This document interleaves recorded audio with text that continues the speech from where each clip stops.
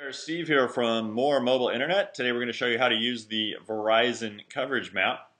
And to get there in the first place, you are just going to click the coverage maps menu button over here on the left-hand side of More Mobile Internet. That's going to take you to this page that I'm already on. And of course, now you just click on Verizon coverage. And that takes us over to the Verizon coverage map.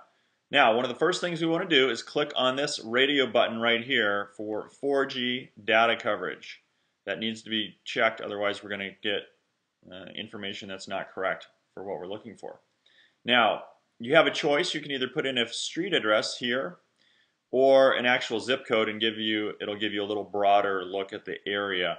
But let's look at the actual street address of somewhere here in Phoenix.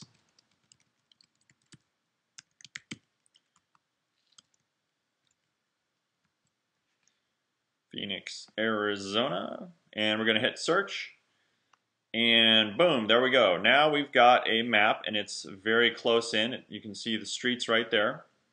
So if you have a house or office, this is very handy to see what your actual coverage is in your actual area.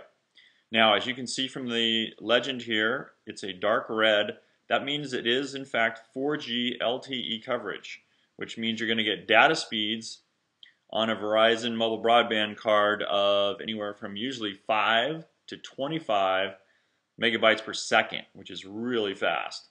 So that's great news for this area. Now let's go ahead and look at the city level. We'll pan out a little bit and give ourselves a broader view.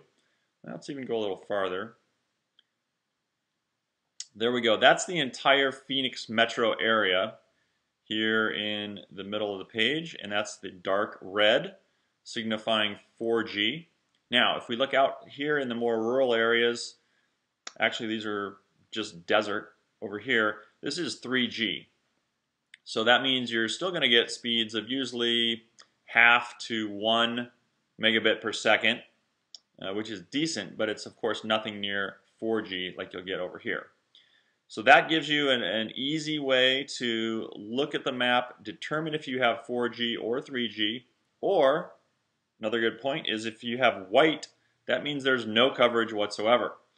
And luckily those are areas where there's virtually nothing going on, so very rare to find yourself in one of those areas.